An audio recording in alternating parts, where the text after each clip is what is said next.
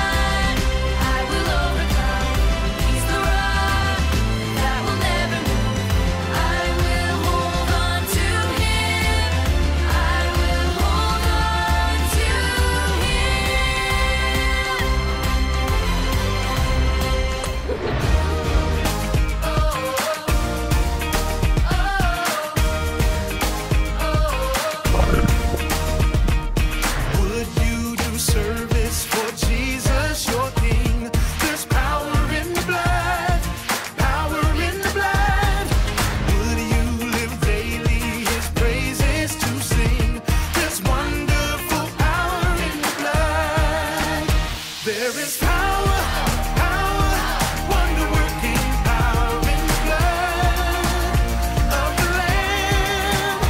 There is power, power, wonder-working power in the precious blood of the Lamb.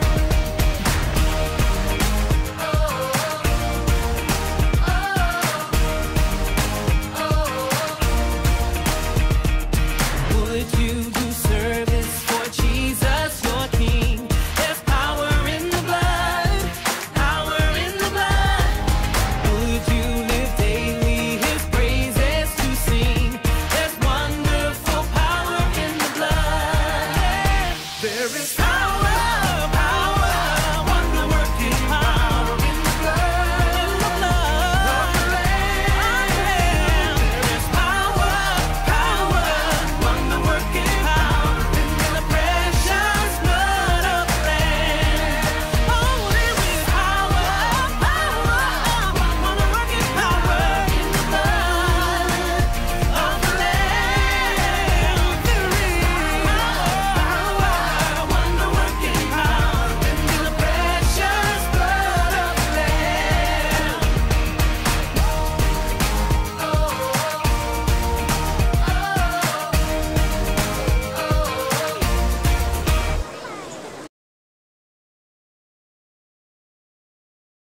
When Jesus was living on earth, traveling and teaching, he had no home of his own.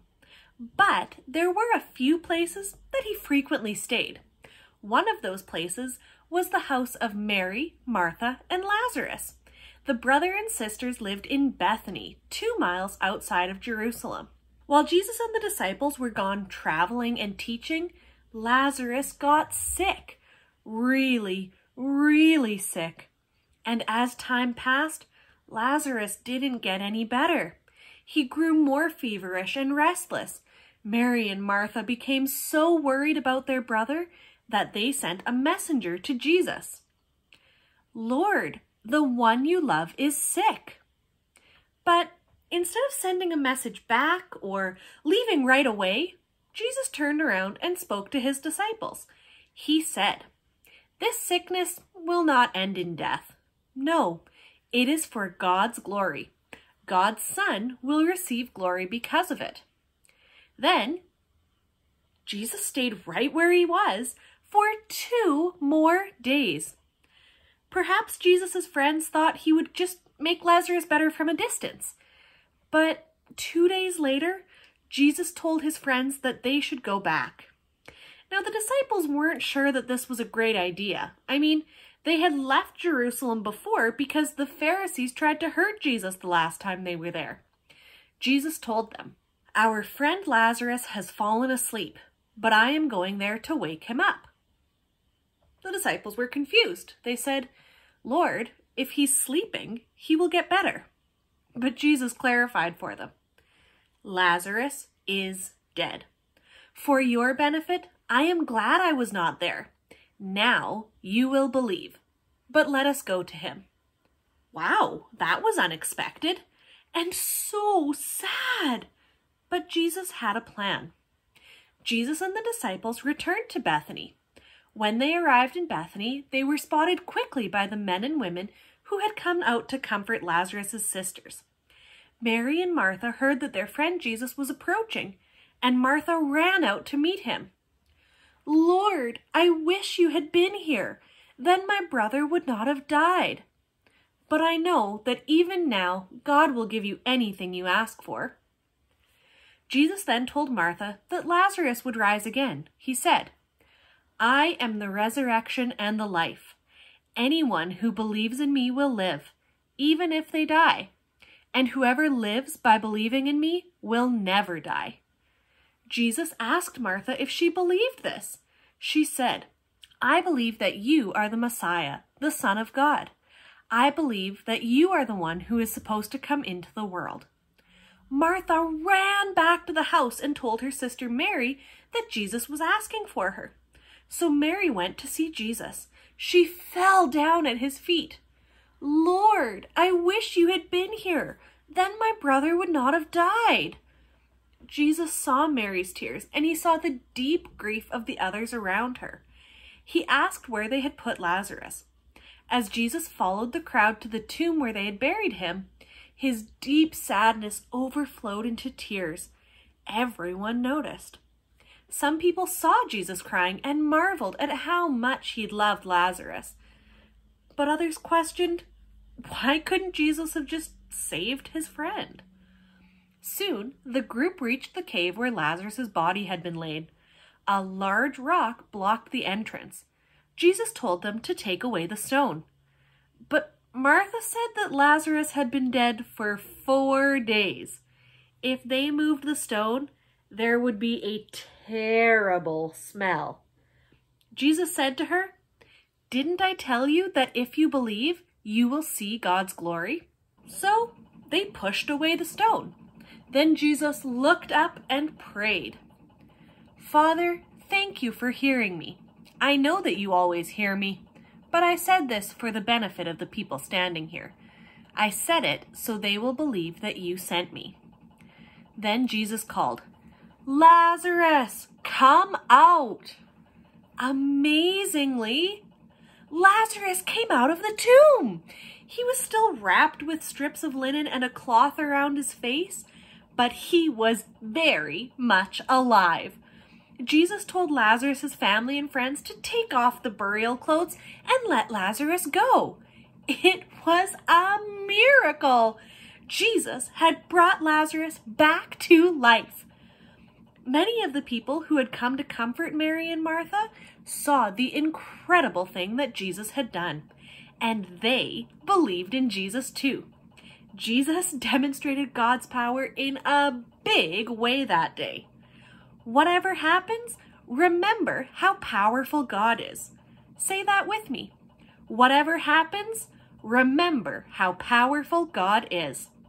If we can remember how powerful God is, that can give us hope whenever we go through something difficult. We can choose to trust God and believe that God can bring something good out of something bad. Whatever happens, remember how powerful God is. You might have a hard time with a subject at school, or maybe you're having trouble at home, or with a friend. In times like that, you might feel like you're stuck in a puzzle trying to figure out what to do. But remember that our very powerful God is with you, wherever you go, whatever you're going through. We may not be able to see or understand exactly how God is working, but we can believe that there is a bigger picture. We've seen how God worked in the past, so we know that we can trust God no matter what. Whatever happens, remember how powerful God is. Let's head to small group now and talk some more about God's power and how it can give us hope.